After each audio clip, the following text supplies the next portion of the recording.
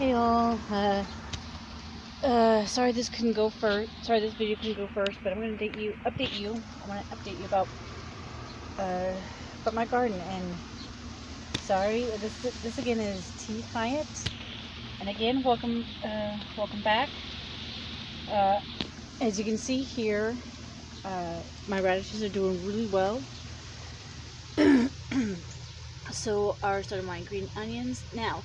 I have placed some store-bought onions in here to regrow, and they are actually, as you can tell, they are coming up, and you have no bloody clue how happy I am about that.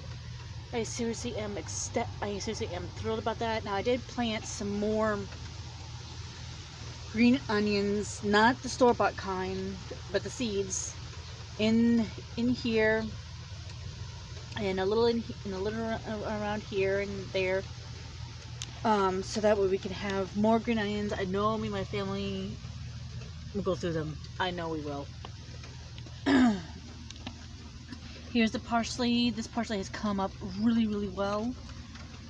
So has the dill. Eventually, I'm going to have to go back to... Pardon me. Eventually, I'm going to have to go back to the store to get more sage seeds. Granted, what we have right now is I'm enjoying watching the growth of the sage. I'm just realizing the fact that I'm going to have to, because I did double check the bag in which seeds came in, and we have no more seeds left. So at least of the sage. So eventually, at some point, I'm going to have to go back over to probably Walmart and get more sage seeds. Preferably, they do have the sage over there. I won't lie though. Sorry. I won't lie though, I am wanting to also try maybe try growing microgreens. I don't know for certain. But in here, I finally have some rosemary seeds. Rosemary growing, at least it looks like it to me. Because they can look like weeds, I know that. So preferably, this is not weeds. So preferably, these are not weeds, but actually rosemary growing. My lavender still has yet to show up. My cilantro is starting to really pop up, and I'm thrilled about that. Next up after that, I believe, is my mint. That has yet to come popping up. That, I believe, is my catnip. I don't know. And then that one right there. Let me double check to make sure that this is the catnip. Yep, this is the catnip. So that's not really popping up by much, but wait until the end of this month to see if wait until the end of next month to see if they'll pop up. This is chives, that's right. Chives.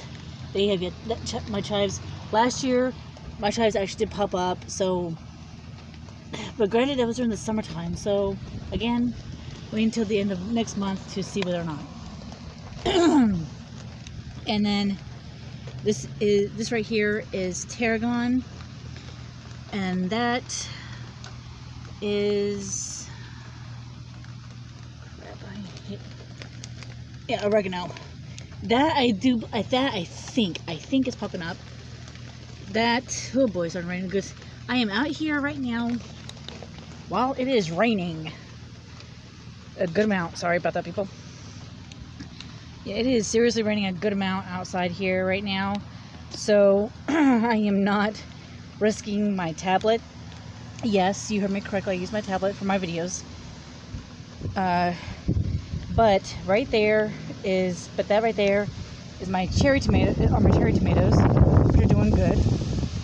And then that right there is my beefsteak tomatoes. Those two are doing really good. Oh man, sorry people, sorry. I keep forgetting about that little spot right there. Oh my lands. But yeah, it's not downpouring like it was earlier. It's a good size drizzle, won't lie, but yeah, welcome to Indiana weather. First you get chilly, then you get warm, and then you can get a mixture of rain / sleet or something of the sort. And as you can see right there, the wind is very much is kind of picking up a little bit.